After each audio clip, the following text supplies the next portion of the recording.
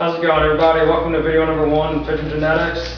This video is called Base Colors. Let me start off by saying the standard in pigeons in which we base all genes off of is the blue bar. The blue bar is the standard. So when we say a gene is dominant or recessive, we mean dominant or recessive to a blue bar. Because sometimes things may seem contrary to what you say, but once you remember that we're referring to a blue bar, then it all makes sense.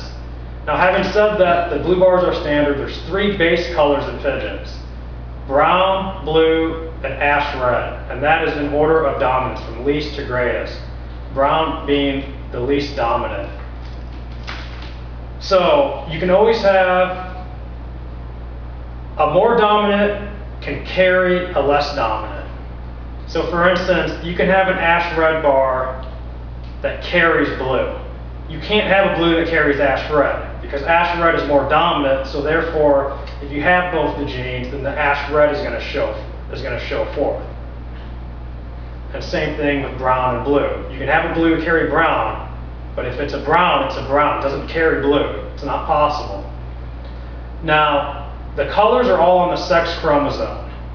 That basically means that the cocks have 2 slots for it, the hens have 1 to carry. And for anybody watching this that's not involved with pigeons, birds are opposite of all mammals. All birds, it's the male who's the homogoat, and the female is the hemigoat. Mammals is the opposite. So the cocks carry 2 genes, 2 sex genes, the hens only carry 1. So, for instance, if you have an ash red cock to a blue hen, then all your hens are going to be ash red, and all your cocks are going to also be ash red. However, your cocks are going to be split for blue. Now, this is assuming that your ash red is pure ash red. It isn't carrying blue. Now, when it comes to color genes, the cock always gives one of his 2 slots to the hen. The hen only has 1 slot and always goes to the cock. So an ash red cock to a blue hen, he has to give his ash red to the hen. So the hens automatically become ash red. Now the hen must give her blue to the cock. And if the cock has 2 slots for ash red, then he's given 1 to his cock. Therefore the cock has both blue and ash red. And since ash red is dominant to blue, he shows ash red. Now ash red acts different than blue does to brown. Ash red flecks when it carries another color, whether it be blue or brown. I did a video about that called Ash Red Cocks Don't Always Fleck Blue or Fleck Black. But if you have an ash red that carries the blue gene, then you'll see little flecks on it. That means it's always a cock. However, like I said in that video, you can have pure ash reds, which is to say homozygous. Brown, blue, ash red, in order from least dominant to most dominant. So 2 browns will only produce browns. You can never get anything else out of a brown. Now you can have 2 blacks, or 2 blues, produce a brown. Now if you have that happen, since the hen can only carry 1 slot for blue, that means the brown came from the cock. He's hiding the brown. The brown came from the blue cock, because the hen can't hide any sort of color like that. So that means, since he gives 1 color to the hen, if you get a brown off of 2 blues, or a blue off of 2 ash reds, then it's a hen. It can't be any other way, because the hen has to give her color. So the hen, being a blue, has to give her blue to the cock. So you just can't get a brown that way. So that's called a sex-linked breeding. The easiest way to set up and prove out what a sex-linked breeding is to do a blue bar or a blue anything, doesn't matter the pattern. A blue to an ash red hen. A blue cock to an ash red hen. Since the blue is always going to give its gene to the hen and the hen to the cock, then all your hens will be blue and all your cocks will be ash red. And there'll be ash red carrying blue. Since the hen gave her ash red gene to the cock, she only has one gene for it, remember? She gave it to the cock, and the cock gives one of his blue genes, he has two, to the hen. Therefore, you'll be ash red split for blue. And when you have ash red split for blue, they do show flecking, and I've never seen it, but I hear they do the same with brown, that they show flecking. A blue doesn't fleck with brown. You can do the same thing with brown and blue. You can do a brown cock to a blue hen. All your hens will be brown, all your cocks will be blue, and all your cocks will be split for brown. And like I said, unlike being an ash red split for blue, the blue cock split for brown won't show anything, so you won't know it unless you breed it. So if you bred a blue bar that happens to be split for brown to, say, another blue bar, half of your hens will be blue, half of them will be brown. You won't get any brown cocks off of that breeding. But that's generally sex-linked breeding is how it goes. There's other genes that are also sex-linked, but we'll get into those in the later episodes.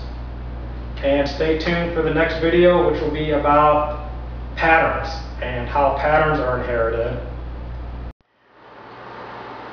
There's a little bit of confusion out there about why we call it like a blue bar and what that actually means. You're not saying that the bars are blue. You're saying that it's a blue pigeon with bars.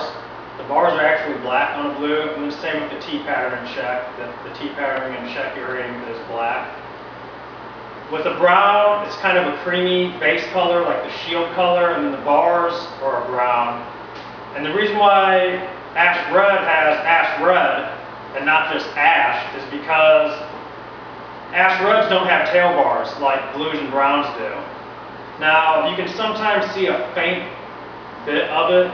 You can see it better if you look at the underside of the tail, but if you look at the picture I put up previously with the tail showing the black flecks on it, you can tell that there's no terminal tail bar like you have with blues and browns.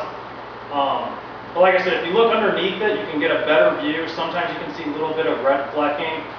And I've noticed with my grizzles, you can see it even more on it for whatever reason.